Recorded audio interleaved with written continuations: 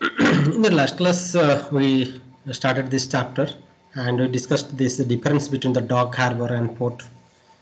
We discussed about the wet dock and the dry dock that we discussed, and we are just starting that components of the harbor. Okay. So what is this components of harbor? This is the layout that we are discussing in the last class, and entrance tunnel that we know, that is the entrance tunnel, okay, where the ships are entered. And this breakwater means it is just a boundary wall, you can say the boundary wall which enclosed this area. Okay.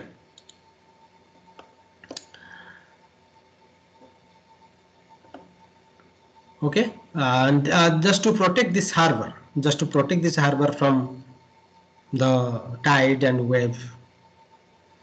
The turning basin means here this area is called turning, where means the ships are take turns so that it can berth it somewhere.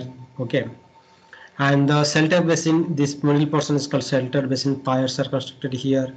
The piers are actually constructed just so that the ships are tied with the piers, can be tied with the piers. Warp and quay just loading and unloading. These are platforms, like in railway station platforms are there. So here the platforms. Okay, here the ships are unloaded and loaded and unloaded. Okay, the cargo and the passengers. Okay. Dry dock and wet dock. Dry dock is a place, means here it is dry person. There is no water in here. Means here repair work is carried out here. Repair work. And here in the wet dock, loading and unloading also carried out. Loading and unloading of the cargo. And jetty is actually, it is a narrow platform, you can say. It can be made inside or outside of the harbor, and it is also used for the loading and unloading of the some materials. Okay. Okay.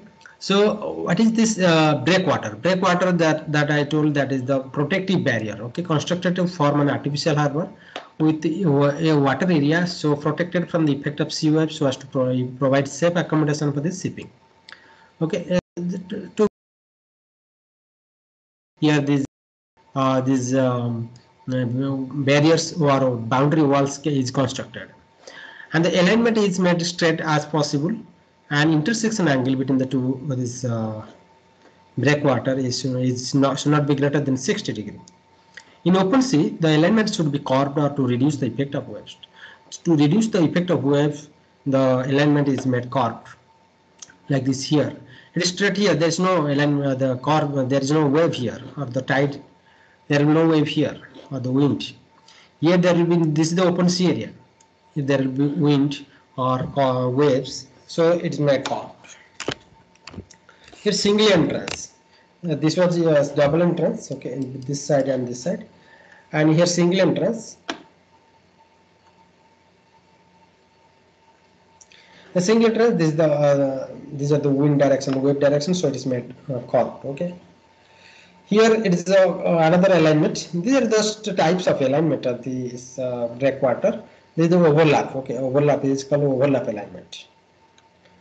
Next is the design consideration for the breakwater. What are the information required? What are the factors which determine the selection of breakwater? Which type of material is used? Okay, these are the factors are considered.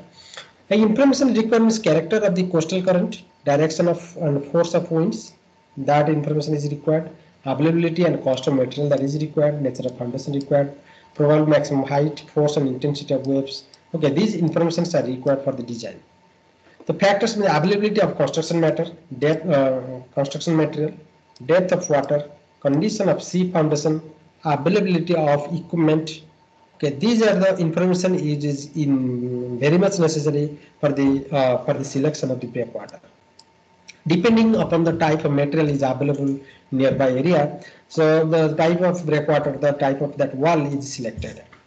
And the forces which is considered, major forces are the hydrostatic, wind and wave force. Okay, and also here, since sea water is that is the salt water, so that durability factor is also considered. Okay, if it is exposed to any salt water. Type of breakwater, it can be a vertical wall type, rubble mound type, or composite type. Depending on the material, okay, the vertical wall type, this is the vertical wall type. The material means your concrete block, okay, like gravity walls we are constructing, okay. It can be concrete masonry, stone masonry, or brick masonry, you can say. Rockfill sheet piles can be used, timber piles can be used, steel sheet piles can be used. Okay, these are the vertical wall type. And this vertical wall type is provided where seabed is non-erodible, no chance of settlement, okay, and depth of water is more than 2 times the maximum wave height. Okay, these are the factors. Means foundation should be strong. It means foundation should be strong. There should not be settlement. It should not be non-erodible. Okay, this vertical types is provided. In rubble mound type, it's like earthen dam, or you can say the banks of the river, the slope in both sides.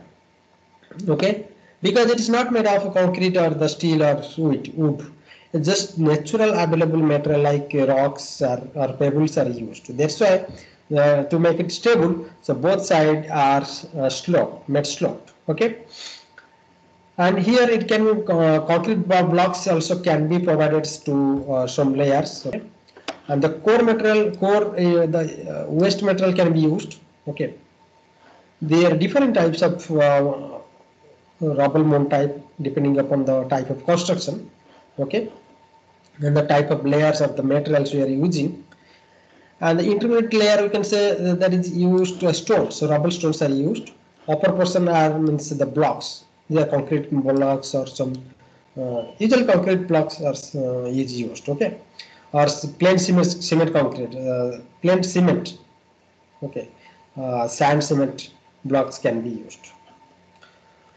Next is composite type. Composite type means it is consist of this vertical wall type and this rubble mound type. Usually this rubble mound type is in the base portion, and this upper portion is vertical type. And this structure is protected by parapet on the sea place. Okay, this whole structure is protected by parapet on the sea place. And the provided platform for handling cargo. Even this in this vertical wall type, the platform might be there, okay, which can handle the cargo like loading, unloading, or something. Some operations is required. Okay, there is space, or there is scope is there. Okay, so it is a rubble base over which a vertical wall type is constructed. So it is a combination of vertical wall type and this mold type. Okay. The mold type wave breaks are the breakwater. Means at the breakwater wall, the wave breaks. But here it reflects the wave energy in the vertical wall type. A large entrance, a narrower entrance required mold type because it is made of a natural material which is not so strong. So regular maintenance is required. Here maintenance is not required because it is strong, very strong, and but the foundation also should be strong. So because sulfur is more, and here any type of foundation can be constructed. And this mold type is used where plenty of rocks are available, and here there is shortage of rocks. Okay, and require unskilled labor. Okay, here it requires skilled labor. Like the difference between the concrete dam and the masonry dam with the this earthen dam. Okay, it is like that. More rubble mound type and this vertical wall type. Same type of difference. Wharfs are the platforms like in railway station. These are platforms at which the vessels take on and discharge passenger cargo on one side and earth return on the other. Okay, wharfs can be constructed at any point in the means here in the harbor. Okay, it is a platform built parallel to the shoreline. Actually, specifically, if it is parallel to the shoreline, fully parallel and based long, then it's called quays. If it is parallel to the shoreline, it's called quays. Sufficient depth is required here so that for the ship to float, okay, so that loading and unloading can be happen, and built to retain or protect the embankment of filling. And this is the type of wharfs. Open construction wharfs. This is the open construction wharfs. Decks separated by piles and cylinders. Piles and cylinders. These are the wharfs. Okay. You can either high level decks or relieving type platforms. Okay. Like can be made of RCC timber.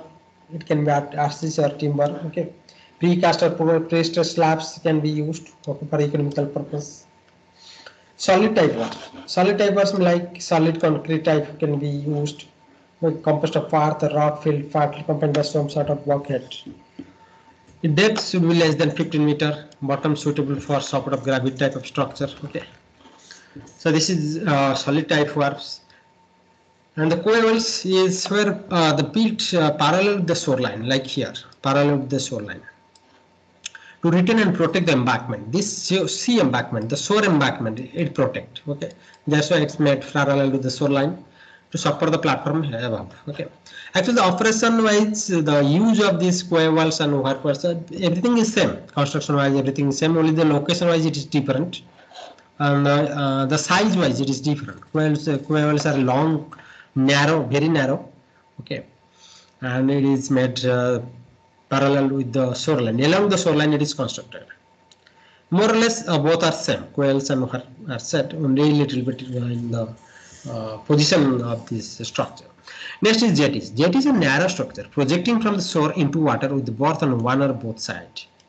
Here the jetty. Okay, let this is the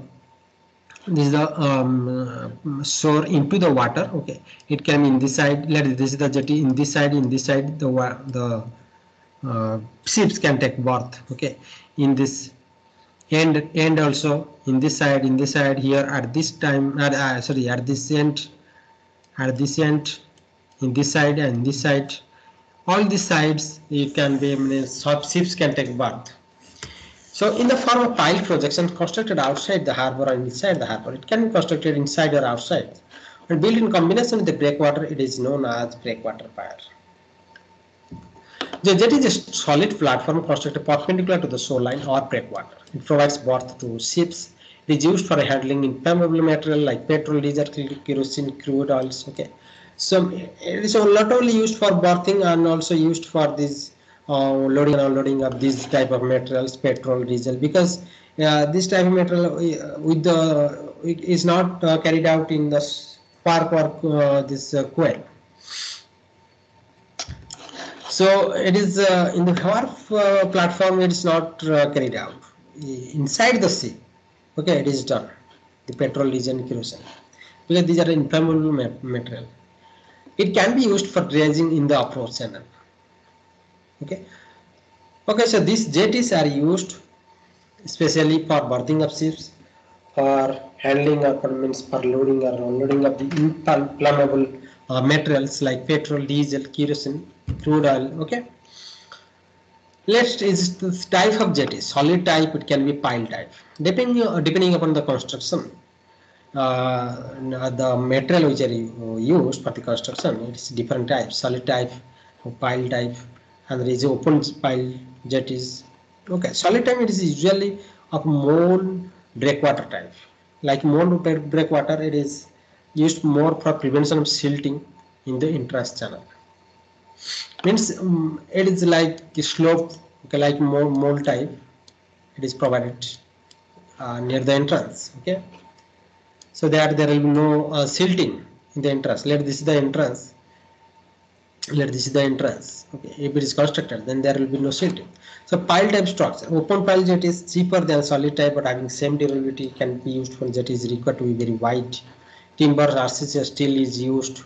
Steel jetties are supported on screw piles. Timber and RCC are suitable for large jetties. Okay, the different situations, different types of materials are used for the construction. Open pile jetties, like these are the open pile jetties. There is no supporting. Support will be there here. Okay, there is no support here.